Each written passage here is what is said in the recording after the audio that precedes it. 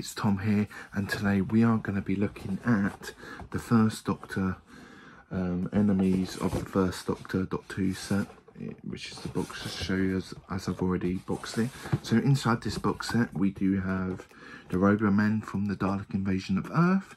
We also have a Dalek as well, which is from the Daleks Master Plan, which comes with the flame weapon. And also we have a Mondasian Cyberman from the 10th planet, William Hartnell's final adventure as the Doctor. So let's start off with the Cyberman figure here, which is absolutely gorgeous. The highly detail on this figure is absolutely beautiful. These are actually my favourite versions of the Cyberman, and that's kind of why I absolutely adored World Enough in Time, the Doctor Falls.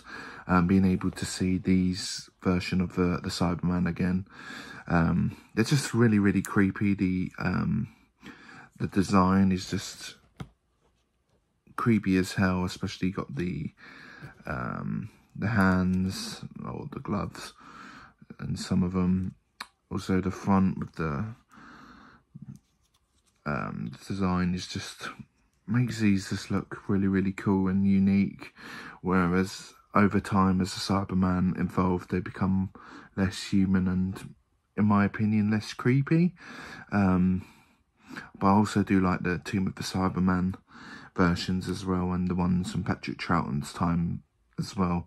I'm not really too keen on the designs of the Russell T Davies era or the Iron Man ones from the Stephen Moffat era, but I really liked the Chris Chibnall ones because they were kind of reminding me of the 80s Cyberman as well. So they were kind of had a little bit of an upgrade. The spikes looked cool.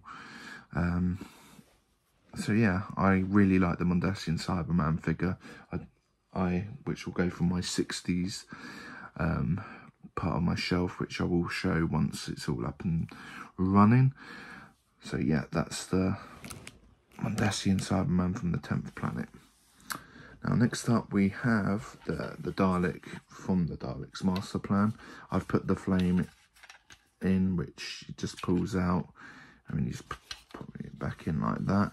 Now this Dalek is one of my absolute favourites. I love the 60 Daleks so much. I could go on about them all day, literally listing reasons why I love them. You just can't beat the first ever Dalek stories. Just the idea of these evil beings that are in these kind of stuff is just so iconic. You can't imagine Doctor Who without the Daleks. So it's kind of an epic kind of figure to have, and it's gorgeous, and the colours are beautiful as well. So yeah, that's the Dalek. Now we have from another Dalek story, from the Dalek Invasion of Earth, Susan's last story where Caravan Ford's character leaves. So here's the Roboman, which is pretty damn cool. So the arms move up like that, you can't move them. Some of them, this one's actually quite stiff, so you wanna, there we go. Legs move like that, but it's quite restricted as well. Colouring, the colour on it's brilliant as well. And overall the figures that you do get in this set are really good. If you can get one for a decent price, I know these go for a lot on eBay, I highly recommend, especially if you're a fan of 60s Who or the William Hartnell era or the Patrick Troughton era, then I highly recommend that you get this set. Anyway, like, comment and subscribe. Hope you have a wonderful day. Thank you very much. Bye.